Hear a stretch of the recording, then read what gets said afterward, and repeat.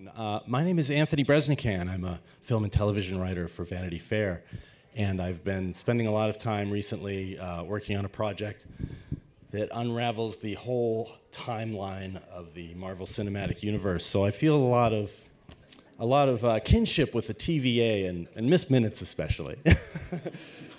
I'd like to thank you for coming out, for watching the screening. It's a different experience on the big screen, isn't it? Yeah. Please join me in welcoming our special guest today. I'll begin with Loki himself, executive producer of the series, Tom Hiddleston.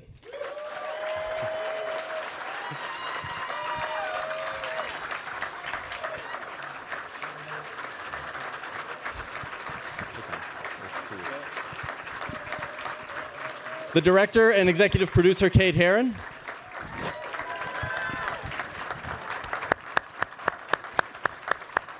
Head writer and executive producer, Michael Waldron.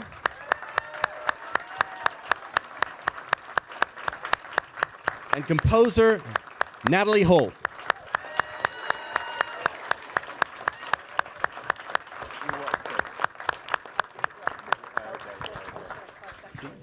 Welcome everyone.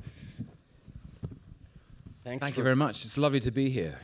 Thank you all for coming out on a Sunday afternoon to see our work. I wonder if you could walk us back. Some you've probably answered this already, and some people may already know. But I know a lot of planning goes into the creation of the Marvel universe, and you've been on that ride now for more than a decade. When did you learn that this would be Loki's next step? Of course, you met your end in this episode. He watches his demise at the hands of Thanos. Yes. But did you believe that was the end for Loki, or did you know? No, truthfully, I thought the end of Infinity War, or rather the opening of Infinity War, was the end of my journey. So it was a great surprise and a great delight when Louis D'Esposito and Kevin Feige called. I think it was around the spring of 2018. And it was actually before the public launch of Disney+, but Marvel knew obviously what was going on, and they were very excited by the opportunity to tell more stories. And Louis and Kevin said one of the first ideas they had was for Loki to have his own story. So they called me up, and I said, my first question was, well, what are we going to do about Infinity War? But there was a plan, as there always is. And one of the most exciting things was, so that was spring of 2018, and we had 2 years really before we started production to come up with the idea and expand on it and add and imagine and dream and pitch and think about all the different things that we could do with the character, different stories we could tell. So it has been a long journey. Where are we? 2022, 4 years ago. Yeah. Well, can you share what some of those variants would have been? What were some of the more? Was it always geared in a similar direction, or were there really very different storylines that might have followed Loki after he disappears with the Tesseract? Well, that was the clearest cornerstone. I remember that Kevin Feige said, we will start where Endgame leaves off. Loki picks up the Tesseract, disappears in a puff of smoke. Where? Where does he go? How does he get there? When does he go? And I remember the thing that excited a lot of people was this idea of the TVA, the Time Variance Authority, institution that claims to govern reality and the order of time. And that was, I found a fascinating starting point, because Loki's god of mischief and chaos, unpredictable, spontaneous, and full of his own free will. And he comes up against this institution that tells him everything is predetermined. Order versus chaos. The story starts there. So that was really exciting for me. And I think something else we agreed on was how best to tell this succinctly. Take Loki out of his comfort zone. Strip him of everything that was familiar, strip him of Thor and Odin and Asgard and the Avengers, and allow the story to exist in Loki flavors, and also challenge the character with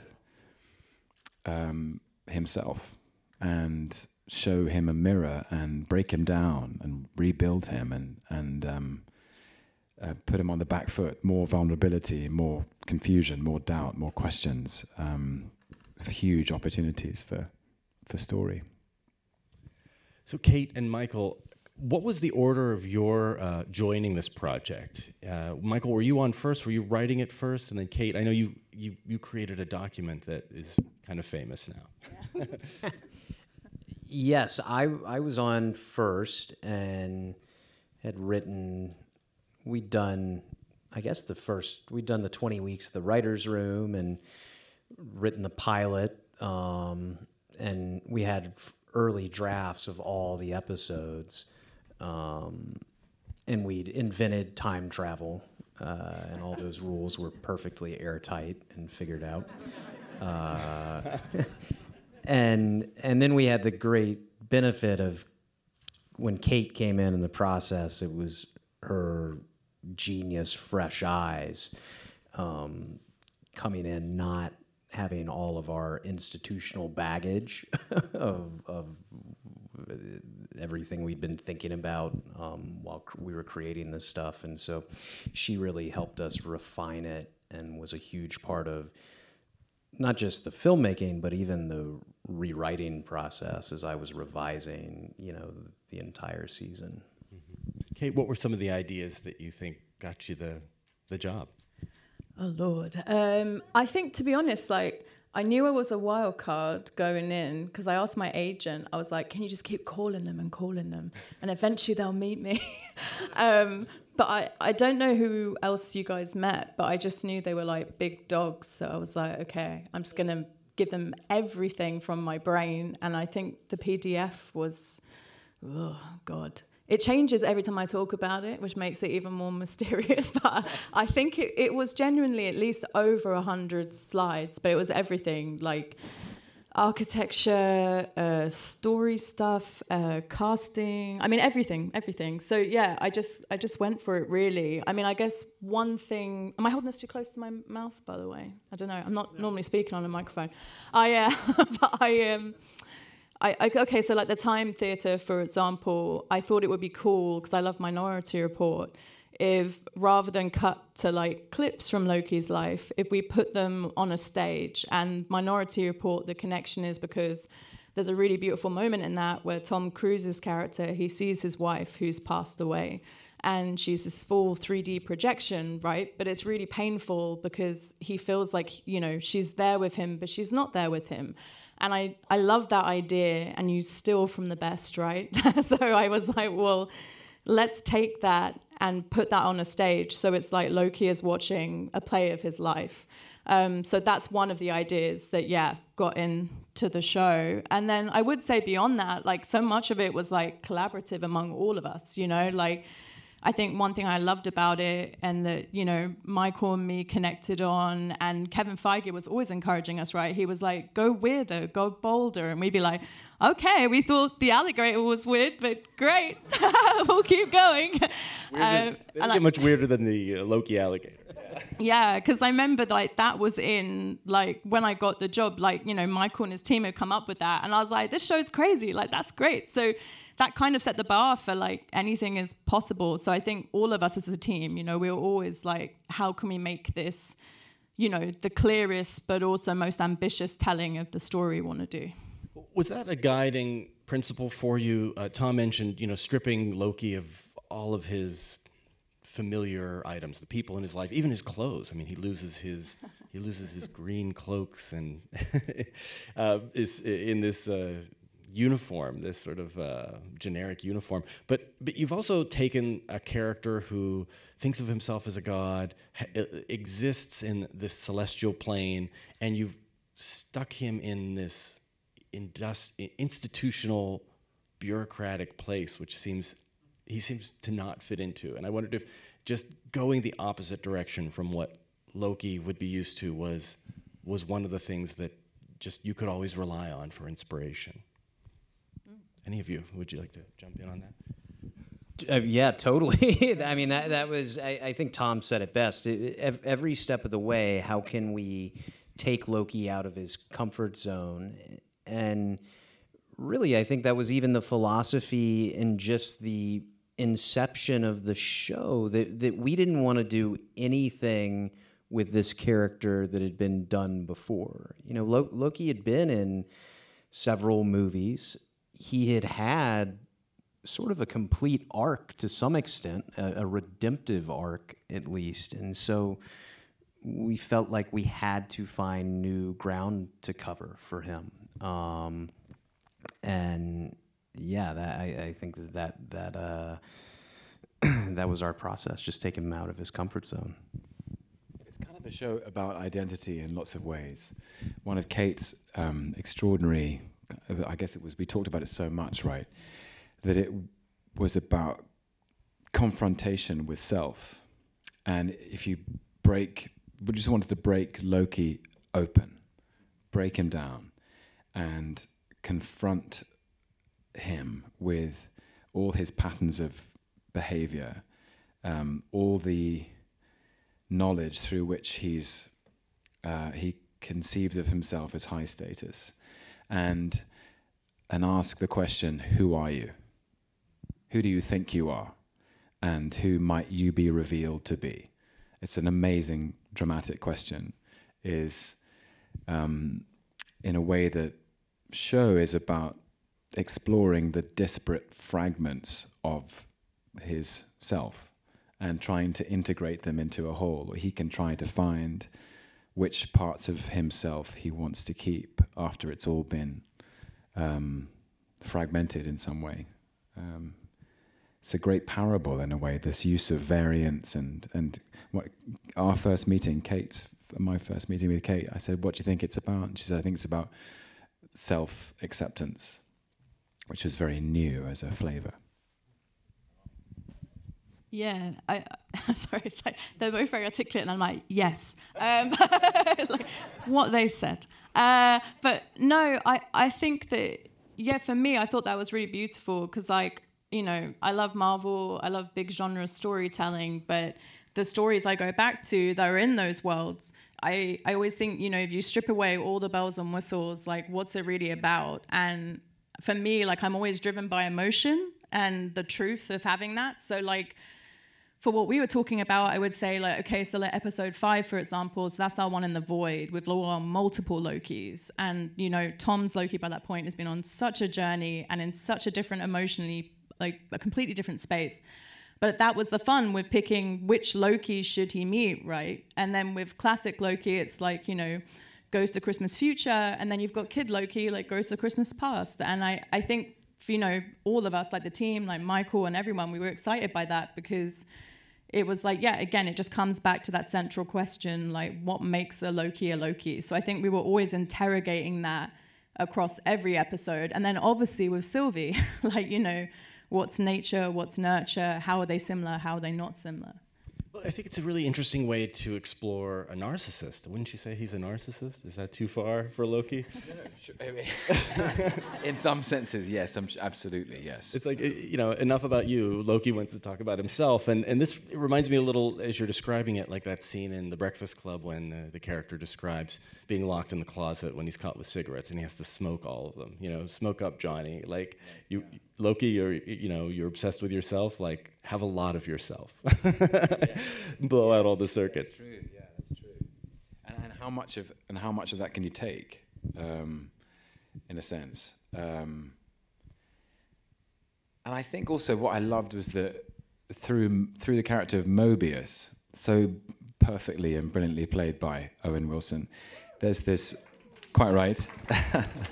There is somebody across the table who isn't emotionally entangled. It's not Thor, it's not Odin, it's not anyone who's going to be provoked or drawn into Loki's tricks. He's just this dispassionate observer who's also got this academic curiosity about Loki, like someone who's studied Loki in the wild, and finally he's got Loki in front of him. this is amazing. You're doing that Loki thing that you do. And so Loki's never seen that detachment before, and the whole thing is new territory, so new questions. His interrogation felt to me, as I was watching it just now, a little bit more like a therapy session. Yeah, why do you do these analysis? Yeah. Well, he deploys something against Loki that I don't think Loki's ever really encountered, which is genuine patience.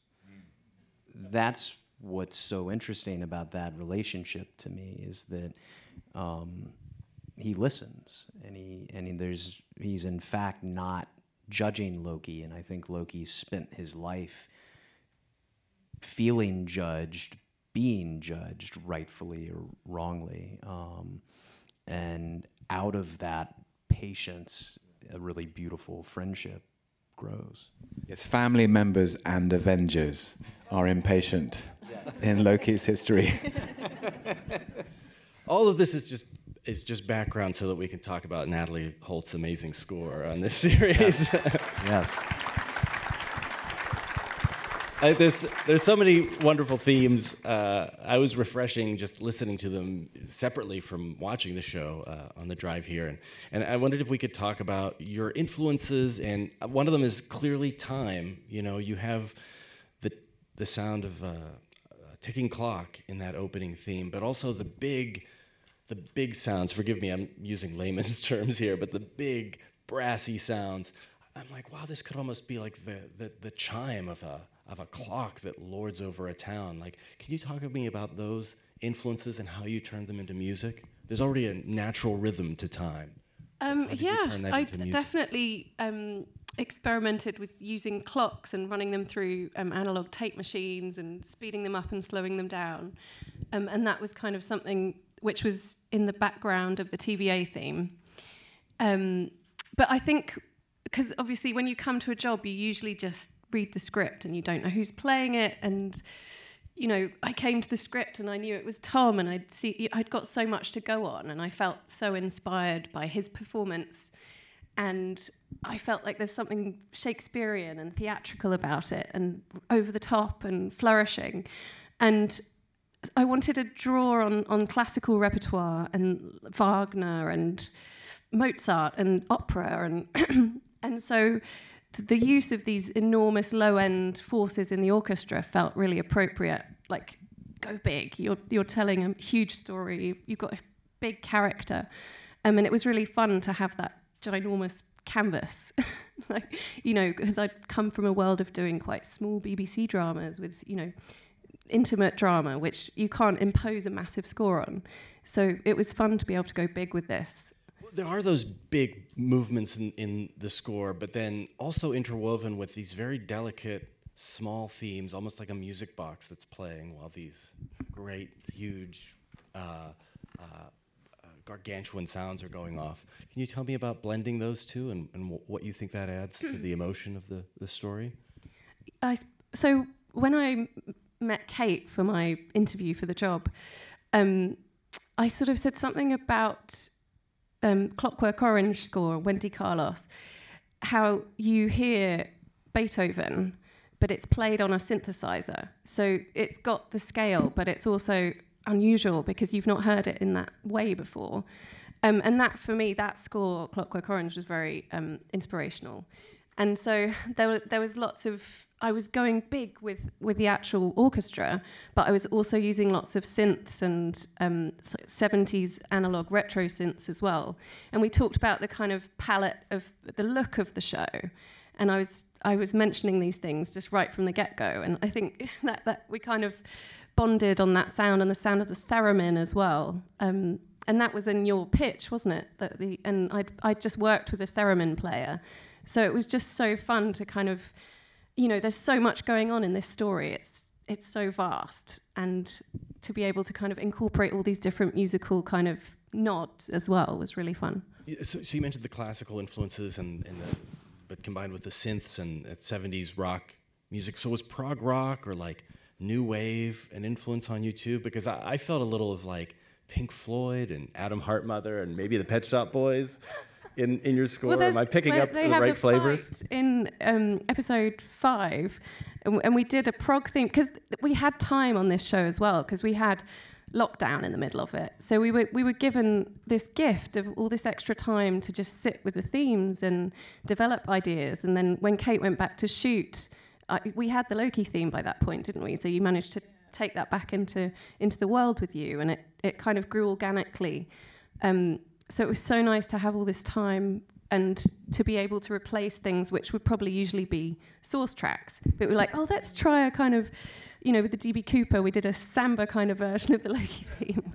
And it was just fun to, with the cartoon where he enters the TVA at the beginning, we did a sort of Bernard Herrmann-esque version of the TVA theme. So, yeah, it was great to just play around with the themes and just seed them so much. Yeah. On your ride of the Valkyries nod as well. Yeah.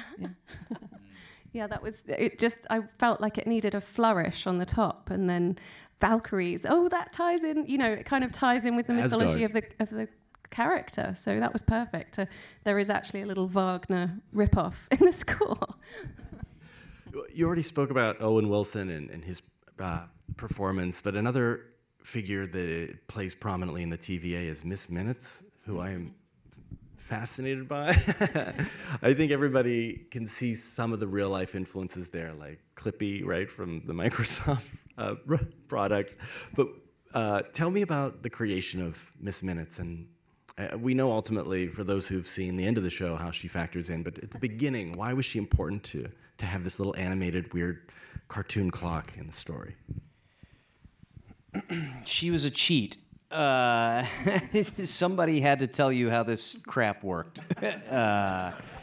And so in the first draft of the script, I didn't want to get hung up figuring out a clever way to deliver all the time travel exposition. And so I just wrote Miss Minutes. And I was like, it's kind of like Mr. DNA from Jurassic Park. This is a real inspiring look behind the curtain. But in fact, she felt it really worked, and giving her the Southern affectation. She talks just like my wife. Was I guess the inspiration for her, but there was something perfectly disarming yet sinister about her. She's meant to just be. I did not trust her from the beginning. Right, okay. Yeah, but she's meant to be just sweet as pie. But there is something just a little bit insidious going on that, of course, you see by the end that she's working for the big bad, and so that was a really fun character. That then Kate and our whole team, the way that was brought to life in animation, and then of course voiced by the legendary Tara Strong, to get applaud for her. Yeah. Her to do that voice was just so cool. Kate, do you want to? How do you direct Miss Minutes? It's different than any of your other performers. Yeah, it was. I'd never worked with a cartoon before, so but it was really fun on set because we had, to be honest, it was a lamp with really scary eyes stuck to it. So credit to our actors. But it was really fun, and we wanted the style of her animation to feel even old within the TVA, because I think that was the fun thing within the whole TVA was that, like an actual office, they probably don't have maybe the latest technology, and they're not going to replace stuff if it's not broken. She does feel very, let's all go to the lobby, right? Yeah, yeah. I think that was the fun thing with her. And no, it was just amazing working with Tara and our animators. I mean, we had a lot of fun with her. I remember we put the jump scare in for her in Ep 6, which I was really obsessed with. Because I remember she could be sinister, and I was like, oh, we got to put a jump scare in. So that was very fun to test on all the post team. Yeah. Natalie, can you tell us about you have a Miss Minutes gets her own theme, and it's very jaunty. How did you come up with it? That was just kind of it seemed appropriate for her to do something kind of over the top and slightly 50s, wasn't it? That was our kind of inspiration for it. But and then in episode 6, the whole tone of the score really changed, and each episode felt like it had its own different colour. But 6 just, I loved writing episode 6. I just didn't want it to end. I just want to write more episodes. But it was more atonal and slightly creepy, and yeah, it was kind of playing around with more like horror kind of elements in episode 6. So her theme, the jump scare was, kind of flipped on its head. Scary orchestral sounds. Tom, what's it like for you? Are you an actor who can watch himself on screen, or do you prefer not to? I know different actors feel differently about that. I mean, the first time I saw myself, I think like everyone, you just kind of want to crawl under the earth. But I've got used to it. I hope I've learned a lot. I've tried to learn a lot from watching it back. Sometimes you can have a memory of your experience on the day, and when maybe you go, I didn't think it was going to look like that, or I didn't understand the framing there. But I've always tried to be humble enough to just think there's a lot to learn in watching it, to see where you think you hit and where you missed and all the places in between. That's why I wondered if watching it, if you discover things that you didn't realize in listening to the music or seeing how it all fits together. Always. The synthesis of everyone's work at the end is genuinely thrilling, especially as in this, when Loki's watching his past and his future, I was just looking at a wall. There was nothing there. So it's just me imagining. So it's a very strange, surreal experience, because I was imagining things that I had done, but Loki hadn't done, if you see what I mean. I mean, I had done as Loki. It's going to sound weird for a second. Did you pry someone's eye out of it? In a previous iteration, I had done these things, but this Loki hadn't done them. But yes, it was, so to see the reverse, to see the footage cut together with the, with my responses, and also to see things like acting with Miss Minutes, or even the momentum of falling through trapdoors repetitively, which we did in a very old-fashioned way. I just fell out of the frame onto my behind, and sometimes sometimes we did a drop with wires and things like that. So yeah, it's very exciting, especially to see the whole, to see the tone, to see where Kate and the editors are leading the audience, and also with Natalie's music, which just elevates the entire thing. I was really proud to watch this back. Kate, you talked about Minority Report being an influence on you, and I wondered if the Albert Brooks movie Defending Your Life was something that you thought about or had seen, because that it also has that similar flavor of being in the great beyond, but it's a bureaucracy. And was that movie something you thought about? So that movie, actually, I know with the writers, that was already in conversation. For me, Michael should definitely talk more to that particular film. It's an amazing movie. But it was already kind of in conversation. I would say, like, I stole from like every sci-fi movie. So like Alien, Hitchhiker's Guide to the Galaxy, Blade Runner, obviously, Children of Men. I mean, basically, if there's a sci-fi movie out there, we probably stole something from it. It's sort of the rule of thumb with our show. Your life is, it's like a straight-up comedy. So that's, I think, that the humorous side of the TVA and the absurdity of having your life on reels, I think, was kind of interesting. Michael, can you talk about the comedy in that film in particular? Yeah, we talked about that early on in the room. Again, we talked about science fiction bureaucracies, Defending Your Life, Men in Black, Inside Out. It's almost a genre unto itself. And we talked about what are the good versions of that and what are the versions we want to steer clear of. And what we landed on, and what I think Kate rendered so well, is a world that just is very lived in, and that isn't played for laughs. And I think we found maybe early outlines or even early drafts of the script were perhaps more comedic. We were maybe leaning on comedy more than we even needed to. The show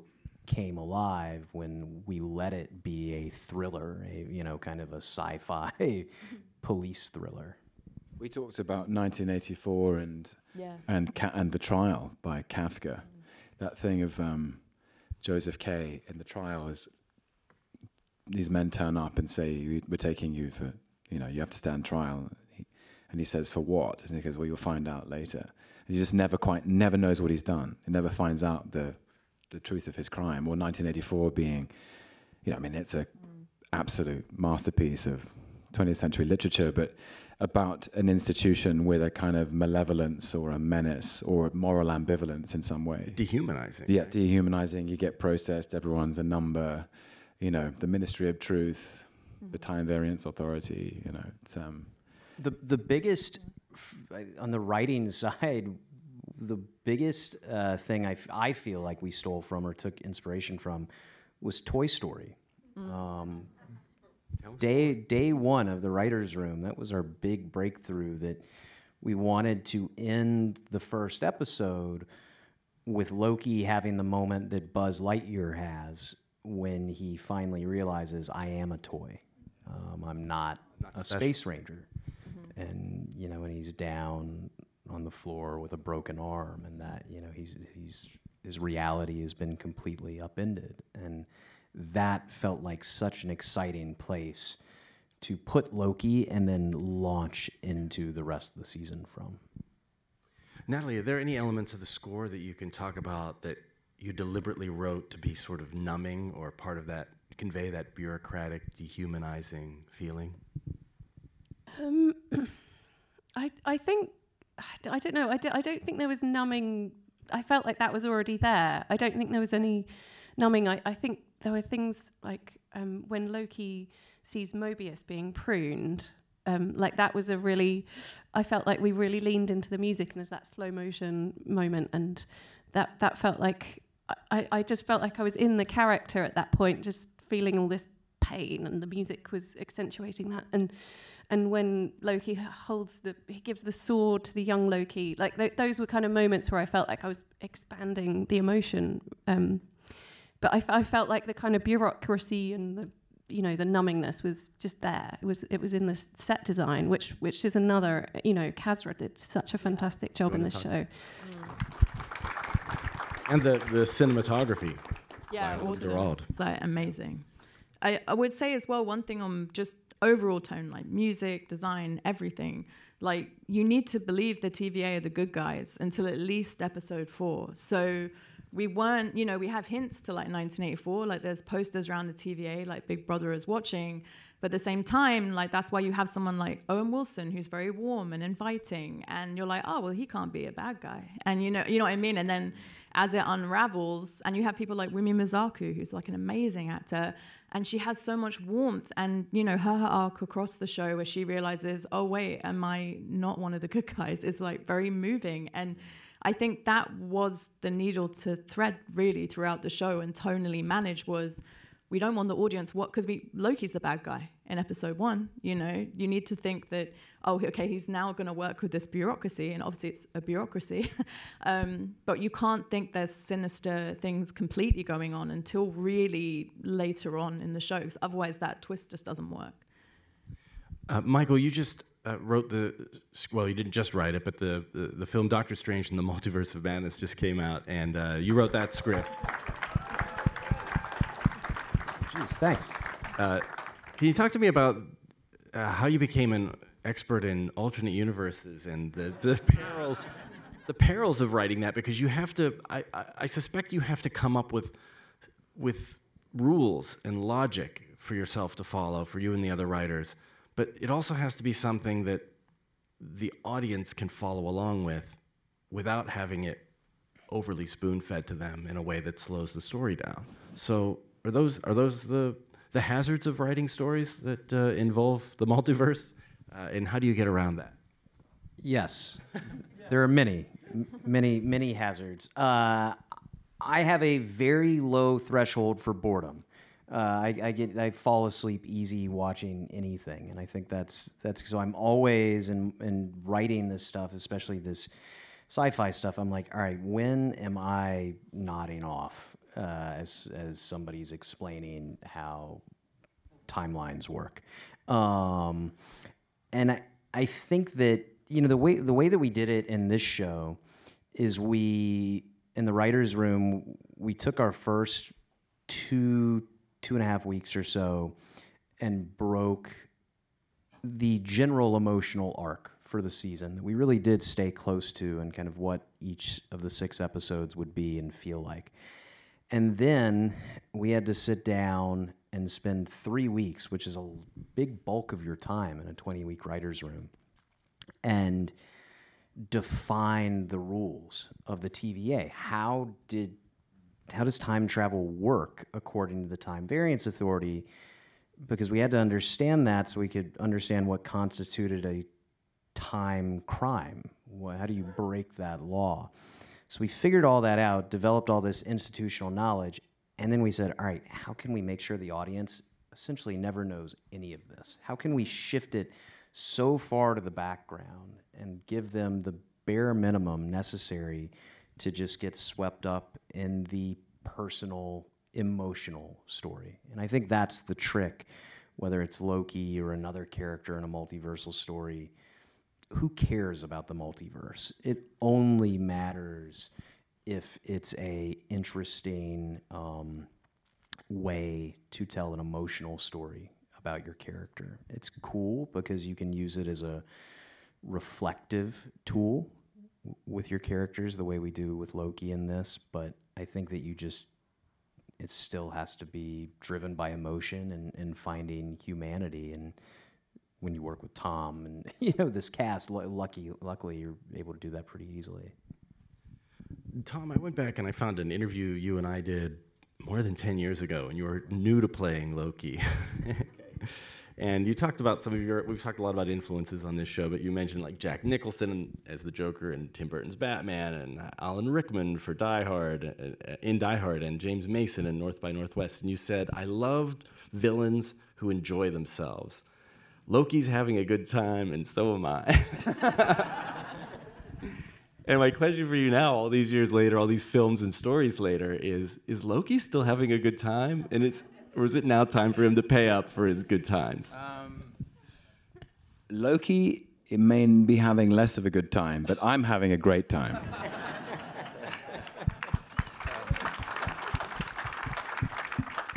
It's amazing to hear that back. I wish I had one of those little devices I could play. You can play it back. Go watch it on screen. I'll have a breakdown and simply go and think about my life. If you have that machine, yeah, it's. I think as a child I was always drawn to those amazing performances that you and I mentioned, because they all seemed to be so charismatic. They seemed to be so fun. I was just drawn to them, and I thought that Loki was the god of mischief, so he had to be having a great time too. My great privilege is that this go around was to go much deeper into the source of who he is, and I think it was really interesting and strangely enjoyable to make that deeper exploration. And I hope it's been enjoyable for the audience to see that. Thank you. But it's so unusual. I keep thinking this. I will probably, in all likelihood, never have an experience like this again in my life, of playing a character across such a length of time. And I've always wanted to preserve those aspects of the characterization that people are drawn to, but take responsibility for inventing new things and new opportunities for exploration, new flavors and colors and insights, which I hope is why he's still around. Can you share with us when you'll be playing him next? Will we? Is there anything you can say about that? Can you be a god of mischief and just break your NDA or whatever? I mean, I think I'm allowed to tell you that we're doing a second season.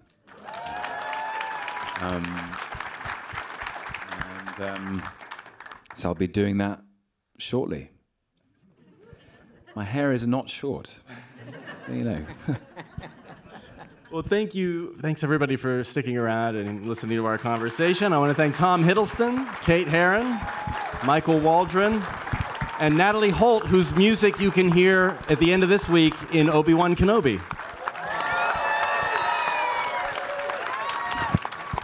Thank you.